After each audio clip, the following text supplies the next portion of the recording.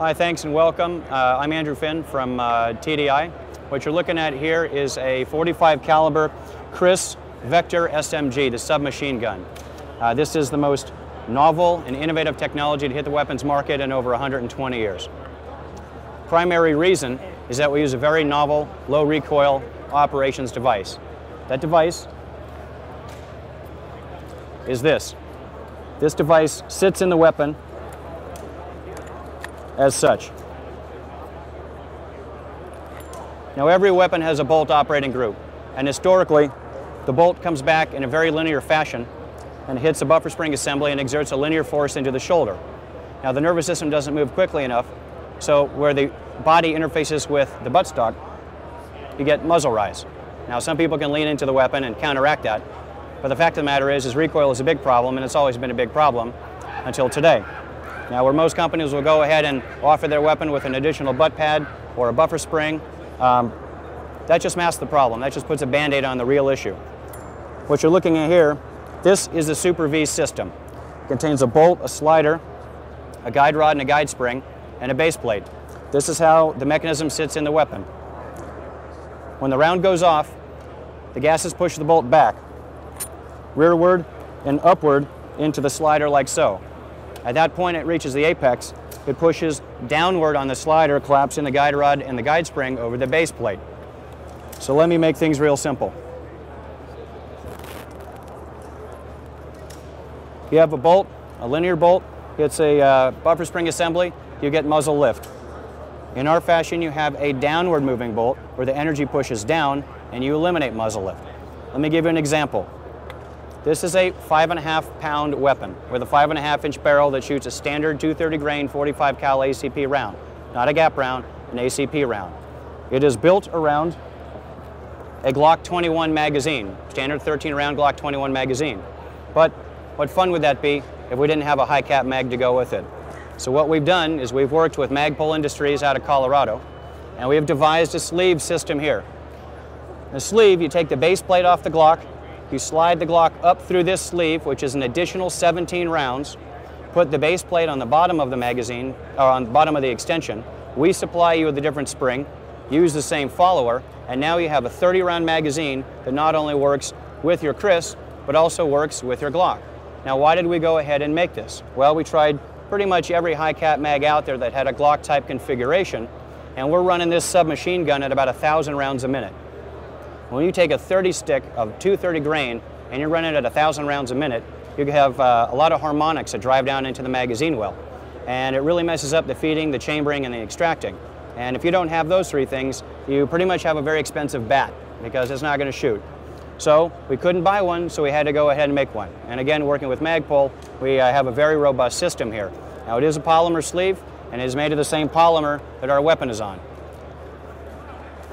Talk to you a little bit more about the gun. This is the military and law enforcement version. Again, this has a folding stock like so. We are coming out with an SBR version. It's going through BATF approval right now, but it'll largely look very similar to this, be semi-automatic only. What you'll notice on this version is it has a full auto capability, it has a burst mechanism, and is semi-automatic as well. So with 3 different modes of fire. It is ambidextrous, so you can work it with your left side or right side. It is a right eject. Now some lefties concern themselves as to whether or not those rounds will go into their back of their shirt or across their face. These rounds eject up and out and over the shooter, so it does not inhibit your shooting ability at all.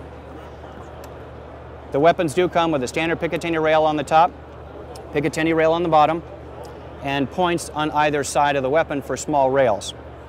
Now what you also notice here is there is a flashlight that's on the inside. Now this is an Surefire Executive Series E1L light. It's a very small light. It fits in the nose cone of the weapon, and we offer a 7-inch tape switch that comes out of the upper portion of the receiver, this fluted area, and the tape switch tapes down nicely either to the foregrip or on your magazine well. Let's talk about disassembly for a minute. This weapon has 4 pins. 1, 2, 3, 4. They're regular push pins. You use your Mark I thumb, you push those out. Take the 2 on the top out, the upper and lower receiver separate, you take the 2 on the bottom out, and the entire working mechanism falls completely out. I want to show you something. Nope, where'd it go? There it is. You'll notice on this mechanism, you'll notice lugs on either side of the bolt. You'll also notice extrusions on the side of the slider here. When this mechanism is placed together, this is what you have, like so. There are grooved raceways on the inside of the slider, grooved raceways on the inside of the receiver plates on both the left and right side. It is as simple as lining up these lugs and those extrusions with those rails and dropping the weapon right back in and reinserting your pins. Now, if you're concerned about recoil, let me assure you that this weapon weighing 5.5 pounds with a 5.5-inch barrel has far less recoil than your typical MP5. We know this because we've been working with the U.S. Army for the better part of 3 years. Their Small Arms Center of Excellence up at Picatinny Arsenal, New Jersey, fabulous group of engineers, tested our weapon for us. We had nothing to do with it, we simply stood back. They put it in a bench test fixture, hooked up strain gauges, accelerometers to it, and a machine pulled the trigger. Now, that's a fancy way of saying that's how we measure recoil and muzzle lift. They did it with an MP5, which, as you all know, weighs about 6 pounds and shoots a 9mm. Our weapon generated 1.8 degrees of muzzle lift per shot. The MP5 generates 8.2 degrees of muzzle lift per shot. That's right, shooting a 9mm. So, this compact weapon, like so, is very easy to control, very concealable. We say be careful to that wayward husband or boyfriend because now your wife or girlfriend can be very accurate. Let me show you a little bit about the weapon here. On the left side, you've got your charging handle.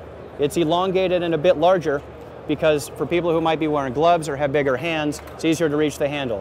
When you pull it back just 90 degrees and you look at the bolt actually moves back about 1/4 inch. So you can do an automatic press check to see if you have a round in the chamber without having to completely cycle your weapon and expend a casing. There is about a 2.5-inch throw on the weapon. It's very short. The bolt only needs to retract long enough to take that next round. The bolt does lock to the rear on the last round fired. We also have a bolt lock mechanism here on the left. Locks the bolt to the rear, bolt release right here. On this particular version, our variant comes with these sights here. If you have your Picatinny rail, these sights are removable. They lock down in a pistol configuration as such. We did work with Magpul on these as well because they're specifically made for this weapon. However, when you push the buttons on the side, you'll notice that they do pop up so you can co-witness with your electronic sight. Another feature about them is they are spring-loaded. So you don't have to worry about walking through a forest or in reeds and having your front sight post ripped off or messing up with your rear sight here. Again, we do have a civilian version. The civilian version is virtually identical to the military version with 2 exceptions. The military version has a 5.5-inch barrel and has 3 modes of fire: semi-automatic, burst, and full auto. The civilian version, which is BATF approved, it is available for sale in 45 states right now, has a 16-inch barrel and a semi-automatic only. We at TDI do not have different standards for the weapons that go into the commercial market or weapons that go into the military market. It's the same types of components that go into each weapon. Everybody wants a weapon to go bang when they pull the trigger. They don't want it to go click, and we're here to go ahead and make that happen. If you have any further information or you want to go ahead and check out some of the specs on the weapons, you can visit our website at www.kriss-TDI.com.